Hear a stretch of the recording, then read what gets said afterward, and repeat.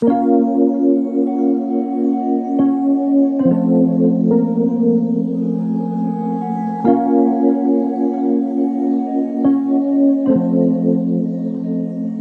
Complex News, I'm Pierce Simpson here in Los Angeles, California on Melrose, just a day after the unjust murder of Jayren Bradford, the Shoe Palace employee who was murdered during a sneaker raffle dispute. We came to Melrose to get a sense of the community grieving at large, and we also spoke to a store owner who gave us insight on how Melrose got this dangerous and what type of steps could be taking place so this type of unfortunate situation never happens again. You mentioned before the camera started rolling, you've entered a couple of raffles here at Shoe Palace. What has that experience been like for you? Shoot, it was crazy. This was my first raffle, and everybody was out here, and you see everybody was arguing, trying to get the tickets. Oh, you was here, yes. I was here, yeah, I was here a couple days ago. I came here earlier that day. Yesterday, I even got the tickets. There were the Bad Bunny shoes and the camo dunks. I still think they have the sign up. And I came earlier that day. Everyone was just getting in. I was here early for the Foot Locker, which just closed down because someone threw whatever, like firecrackers. They closed down and they went out through the back and they shut down the store because that's where they filmed the video that everything happened. They was all sitting out here. Even the dude that worked here, he was out here too. You feel me? So shit was crazy, man. Everybody was out here bundled up, people pushing each other and shit. It's just crazy. It should not be that crazy over some shoes, you feel me? I live on this street. I walk up and down here all the time. Come back and the guy over a raffle tickets, like what are raffle tickets? Right. You know, like they're nothing. They're not even shoes. They're meaningless. So I think it was more of a pride thing. People want to be more prideful, you know, egos bumping around. There's nobody else. I don't know. It's a very sad thing to happen. Brooklyn Projects has been a fixture on Melrose for decades now, and their owner Dom gave us his insight on how Melrose can become a safer place. This week has been already somber considering what happened earlier this week on Melrose. Walk me through just your initial feelings when you heard the news of this shooting that happened outside of Shoe Palace.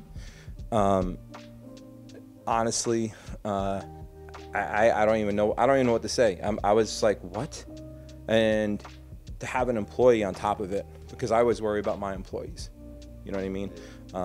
Because today, the culture is, back in our day, you don't like somebody, okay, cool, let's throw hands. And now it's like, okay, cool, I'm gonna come back and then shoot you up. And to lose a life for a pair of $150 shoes is just, I was tripping. I couldn't, because Melrose has been like crazy, but when it hits like our community and somebody gets killed, like if it's a customer, it's bad, but when it's an employee doing his job, the dude went to work.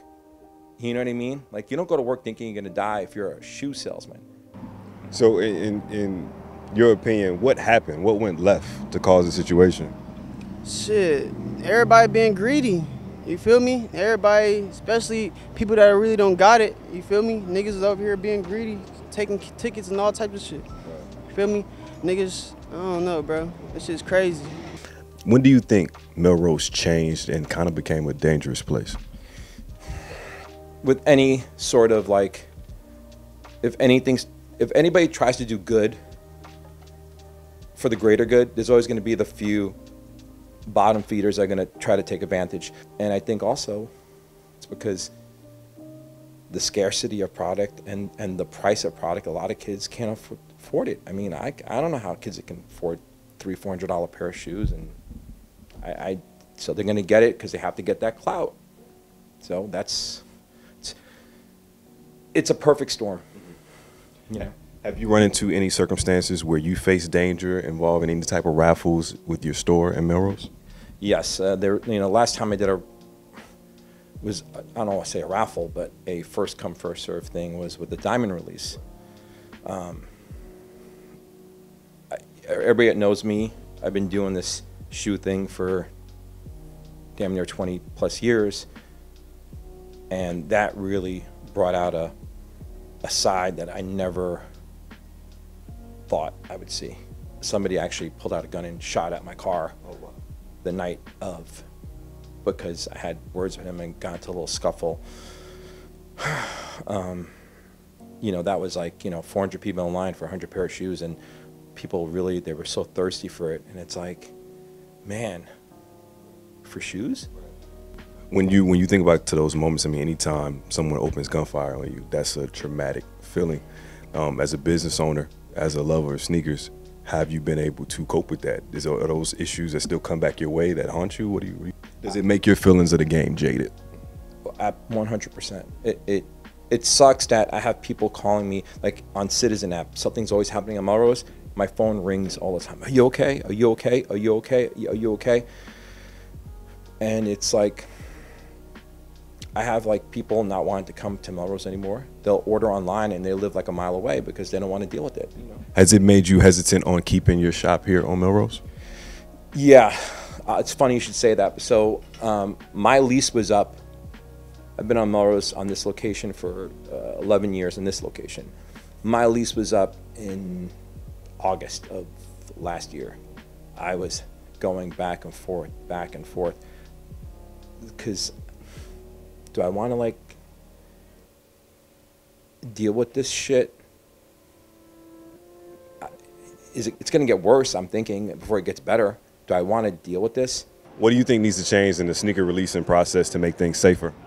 Oh, the sneaker releasing process is completely horrible. It's getting people, that's just a whole different animal. You have people literally like groups of people now coming together, and like that's just, I avoid that completely. Like even though I got these tickets, it's because I came in really early in the morning to get them. I avoid the whole sneaker industry. Like that's the saddest part about Melrose actually. It's such a vibing place. You can get the nicest haircuts, nicest people, blending group. You got a Chabad right there, which is a Jewish synagogue. You got the best. Everyone's blending in over here, you know. Nobody's bothering each other. Bait on Melrose has been here for a staple. You got, I don't know, it's heartbreaking because you could see that it's only going to get worse because it's only getting harder to win sneakers, and people really want those sneakers because they make money off of it, and people want to sell out, so they're going to be they have to, I don't know. You drive up and down Melrose, you see certain sneaker shops, they got armed guards, you know, for sneakers. I've seen armed guards for a high-end jewelry store in Manhattan, or maybe even Tiffany's in the mall, but shoes? So I signed my lease, but I was hesitant. I didn't sign a long lease because I'm afraid, you know, and I'm not afraid of like so much. I'm afraid for my life, and I'm afraid for my customers, and I'm afraid for my employees. I'm also afraid of what I'm going to do to somebody else. Like there's consequences all over, and it's like, I don't want to have to think about that. I don't want to come here, fucking sell skateboards, sell shoes, give some pounds, and have a good day, you know. What do you think has to change for these raffles and for these lines to be safer? They need to have personal security outside. This is Shoe Palace, you feel me? They need to have personal security by their side 24/7. There should be no reason why people should be dying like this over some raffle. You feel me? That shit's fucked up. There's got to be a way to do it. Everybody's got to be civil. You didn't get your shoe? Maybe next time. And that's it's everybody is their own person. Everybody has to take accountability for themselves and their own actions. They can't be mad at the shop because they didn't get their shoe. They can't be mad at this dude because he got it and you didn't. It's like, dude, move on.